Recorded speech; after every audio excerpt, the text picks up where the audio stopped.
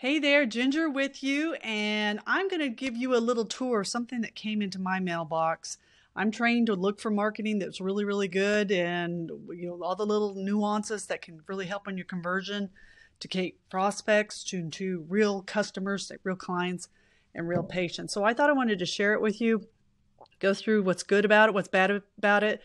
A lot of good stuff, but also to refresh your memory on a days gone by. This one's like an oldie but a goodie that's been spun and nobody else is doing it right now. So that's why it really stands out. And that's what we always want to do when we go to the mailbox is stand out. Most people think mailbox marketing is dead. It is not. And good marketing is dead.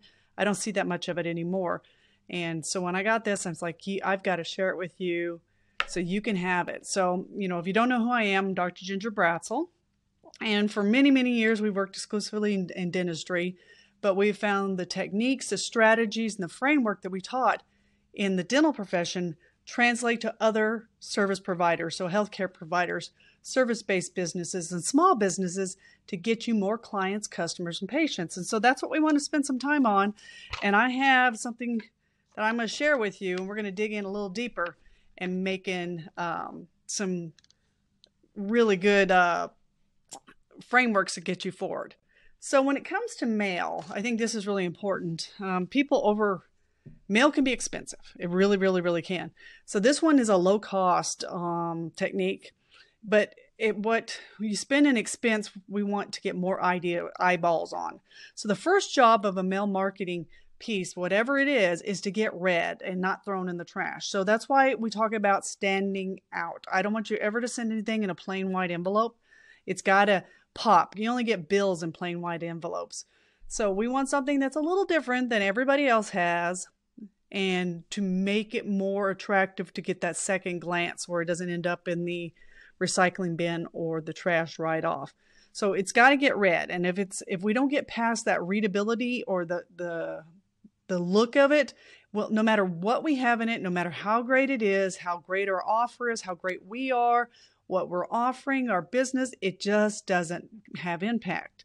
So this one's a little, like I said, old school. And this particular piece was actually called a free standing insert. It's also called a FSI. And you might not be familiar with those terms, but I know you've seen them in your lifetime and you might have thought that they've gone away, which they really have. But this one is a new spin on that old technique that really makes a difference.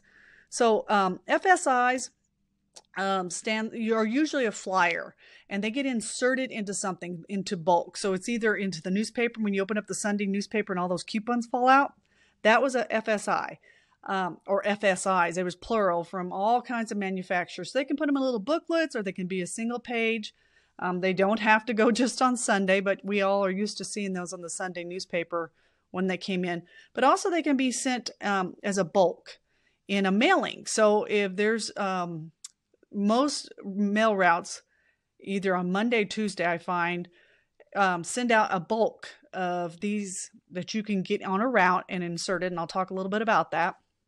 And so you'll get, the carpet cleaner and you'll get the guy doing tile and someone in summertime, they're doing backyard stuff or lawn care. And so they all get put in there and you're kind of used to them. They look like this. They're usually on glossy paper. They're 8.5 by 11. And essentially, other than the picture and the words, they're all the same. They get really lost in the shuffle. So that's why people don't think of them as a valuable tool because they haven't really seen it done well. Now, what's also about free standing inserts, these FSIs, they are not really individually sent. So they're not addressed to anyone. They're not going to be in an envelope. These are loose. So you see them immediately. You get the message immediately. You get the overwhelming appeal of them or not appeal. So all these big time ad agencies use glossy photos and they keep trying to different photos and try to shock you or a coupon to get you to read it when you're just competing with each other and not standing out. So this one I'm going to show you is using an old school technique and it's an oldie but a goodie to get you to see it. And then, like I said, they usually fall out. They're not attached. They're not an envelope. They don't have a stamp on them. They don't have an address. They're just loose in there. So they slide out, and that's the guts. That's what we always call the newspaper. So when we got the Sunday paper, I took those out. I put them separately. I went through my sections of the paper, and then I went through meticulously every one of those because it was a sale circular in there, or is it a coupon I was looking for? Is it something new that's out and about that I wanted to see? So I gave them a little different preference. And this is what they are. You know what they are. And honestly, those, other than the picture, they are pretty much all the same. They just kind of blend together. And you don't have to follow these rules. That's what I'm trying to explain to you. You don't have to follow these rules. It has to meet certain criteria to be sent out by the distributor. So if it's the mail or the newspaper, but it doesn't necessarily have to look like that. It can be a different size. It can be sometimes oddball sizes, different paper, because all of those are the same glossy paper. They all feel exactly the same. So that's what this one was so effective about. Now, because this is a mail freestanding insert, I wanted to stand out in a mailbox. You have to understand your audience and your target where your piece is being distributed. And so when they pick it up, I want them to linger on it. I want to take a look at it. So when I got this piece in, I thought it was actually from a neighbor. I thought someone in the neighborhood had just stuck it in there. And I'll show you how they tricked me in a good way and how they're going to get traction from this. So freestanding inserts, why they're so appealing and why so many people wanted to use them, because what's old is what's new again. Very few people are doing them. If you look at the inserts you're getting in your mailbox, they've gotten thinner and thinner. Newspapers have gotten thinner and thinner. But today's technique on specifically, it's only applicable to the mailbox because it's got to look like something that's part of the appeal and it's part of the psychology of it. It's got to go in the mailbox. So what you usually do is you get with your newspaper, you go talk, your post office, or you hire a service to do it. But let me tell you, this is so easy, you probably could do it yourself. You go to your postmaster in the area you want to hit, and they have routes. So you're not sending to a particular zip code. You are sending to a route, and each city divides that circulation in a different way. But you're going to pick desirable routes where your ideal customer would be living. That's what you want to hit. Now, will it be 100% perfect? No. You'll get some people who are not your ideal customer in there, or you might miss a couple. But you want to get the biggest cluster of your most ideal customers where the most of them are, and you pick that route. And it might be a couple routes to serve that. But you pick that, and then they have a particular day that they do inserts, and you have to arrange for it. And you get them printed up. You have them at the post office by a certain time, and they get them inserted in these bundles to go out. So you usually pay by the 1,000 to do these. And so they'll tell you your route has 10,000 people in it. And so you're going to buy for that 10,000 people, and you're going to have to print up 10,000 pieces of paper to make it happen. So this is, if you want to stand out, don't be chintzy on the design of the actual insert. Don't fall into I want to get the glossy paper and I can do that really, really cheap and is less than a penny a piece or whatever. This one, I'd rather you send it to a smaller route and get who you need to and do it right. And so this is the piece that came in, and I'm going to hold it up here. I wanted you to have a copy of it to look at. But it is notebook paper. It feels like notebook paper. It is matte, and it looks like it's got handwriting on there. Now, I went through with a black Sharpie and crossed out some identifying information for this particular company, but it was from a Windows company. It's a national chain. But I opened it up. It was sitting there with the inserts, but the way it stuck out, it looked like somebody just stuck it in my mailbox. And I honestly thought it was my neighbor, Tim, who does all kinds of stuff. He sticks it in my mailbox, and I said, oh, it's a note from Tim. So I start reading it, and it says, hi there. I'm Jim from blank, and we've helped 845 local folks this year to upgrade their homes. If you're noticing problems with your windows or patio doors, I'd love to get you an affordable price during our summer savings. You can save X amount off of windows, X amount off patio doors, and we have special financing. All of this is handwritten. So give me a ring for a price, and I'm sure we can make your home more comfy. And then there's Jim's phone number. So it looked like Jim was driving around and was sticking these notes in there. Now, can Jim do that? No, it's a federal offense. And I bet some people even went down to the post office and complained that this guy is sticking stuff in there. He did it all legit. Now let me go back to the other part of it. Newspaper, it's The print looks like handwritten print, and the top of it is perforated. It's worn. You see how it even looks mangled? And that, I don't think they went through and crumpled it, but just in the process, that's why it looks like a real note. This looks like it was left by somebody who knows me or were trying to get in touch with me in personal. Now, they did a lot of great things on it. That perforation made a big difference on this. Now, how do you do about doing something like this? Well, this is white paper that's close, just plain white paper. And then they went through on a piece of line paper, wrote the note, handwritten note. This is not a font. This is really someone's handwriting. And then they print that in color right on there. And then they have machines that can make the perforations through that. That's one of the things we help our clients with, is finding the right people to do that.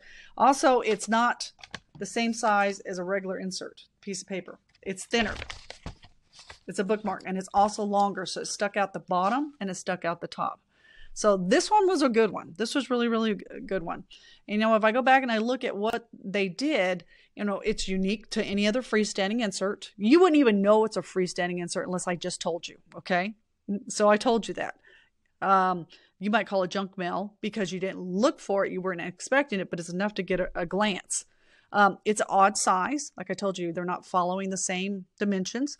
It's got the handwritten notebook paper. The perforation at the top makes it seem like someone ripped it out. It doesn't look cheap. It looks like he did it himself. Although it's what we call homemade, it's not really. It looks homemade, but it's not. This probably cost just as much as this.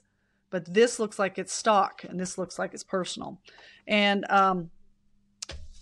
I put proofreading feedback. I don't know what I meant by that, but that's what they did right. Now, what they could have done better, if I look at this, what they could have done better, I would kept the layout, I'd kept the print the way this looks. But I think they missed some really horrible opportunities in here. So they're talking about we've helped 854 people, local folks, that's vernacular, this year to upgrade their windows. I would have said, we've helped people in your neighborhood. But I wouldn't put that at the top because this isn't about them. We don't need Jim to tell us how great he is. I want him to say, hey, if you're noticing any problems, I want him to start with the irritation. Are you noticing leaking windows? Are you noticing because we had a lot of hail storms, leaking windows? Do you have broken windows? Are they noisy? Are they drafty? Summer's the perfect time to get these fixed and make it easy for you. We've got special summer pricing. And then I'd go into, hey, we've helped 854 people, or we've helped 10 people just in your local area replace their windows. And then I talk about the prices and stuff. There is no deadline to take action. That's what they missed there too. And then on the back of this, which I didn't scan, they've got the disclaimer crap, the stuff your attorney puts in there. They could have addressed that all and said, we might be able to save you, must qualify special financing with approved credit. They could have put all that in handwriting and still, but they made it short, and they could have still done that. This loses it. I would have thought Jim gave me a personal note, was driving through the neighborhood and gave me a personal note until I got that. And then I had sat down and I was like, oh, it's a freestanding insert. I know what it is because I've been around those enough to do that. So that's what I would have tweaked on it. And, for any service-based person or small businesses, they're buying you, okay? They're buying what you do. You are so wonderful and great at what you do. So it's really important to build that relationship. And this is just like a handwritten note that you would send somebody, but this is an advertisement going forward. So that's what they did really well. And you could do this too. And tweaking it. Now, what you put on it, this got it red. Now, you can increase your conversion by what you put on it and making it happen. And having clear vernacular about who your ideal client is, what they're looking for, and putting it in their terms, not how great you are, but what you can do and help them do that. So these are kind of things that we do for our clients. I shouldn't say it. This is exactly what we do for our clients. We get very crystal clear. So when they go off to do something like this, we make sure they got a good plan. They're not going to be wasting a bunch of money on it. We figure out a test market to do it all on. And it's all part of a big plan. It's not, hey, I'm going to send out this one thing and it's going to make a difference. It's about a tool in the overall framework of growing their business. So if that interests you, if you're looking to grow your business, if you want to get more clients, customers, or patients, and you're trying to keep more people in your business and keep them coming back, reach out to my team at results@gingerbratzel.com and say, hey, I'd love to schedule an exploratory call with Ginger, and we'll talk about specifics of your business. But I think this is a really valuable lesson to wet your whistle, get you looking at things a little differently, and tell you a little bit about what we do in making that happen. So we're focused on small businesses and service-based businesses and making it happen. We're not helping the big chains make their jobs easier. We want to help you in your local market to be successful, because I don't want you to be the best kept secret. Everyone needs to know about you, and they need to be choosing you. Till next time, this is Ginger Bratzel. Can't wait to talk to you, and look forward to doing an exploratory call with you really soon. Take care.